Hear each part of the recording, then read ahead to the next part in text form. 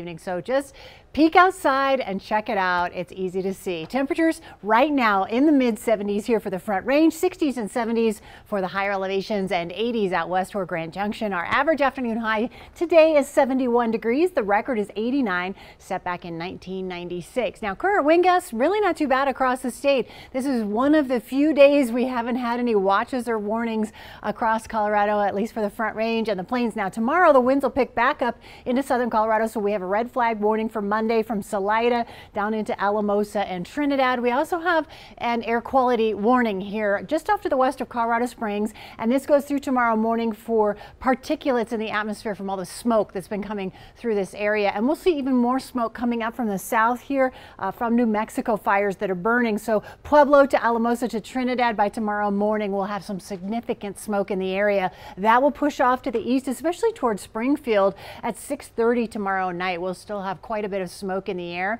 and we may see some hazy skies into Monday afternoon and evening, but other than that, it should push out as we get into Tuesday for sure. Here's our lunar eclipse forecast for tonight. We'll have temperatures in the 70s through 8 o'clock, then 60s after that. So as I mentioned, very comfortable conditions, and this will be taking place between about 9 and 11 o'clock. And here in Denver, we'll see the total portion of the eclipse at about 10:11 tonight. So you'll be able to see this as you look outside and just check it out. And yes, it's a blood moon eclipse, so everything will turn red. 50 degrees tonight, partly cloudy skies. We'll have temperatures in the 50s as you wake up tomorrow morning around Metro Denver and into the southeastern part of the state. 30s and 40s for the higher elevations. Our hourly planner keeping us in the 60s through 10 a.m. tomorrow morning, then into the 70s getting past lunchtime, but we are expecting a high of 85 degrees tomorrow afternoon, about a 20% chance of scattered afternoon thunderstorms. We have that little bit of a chance, but generally warm and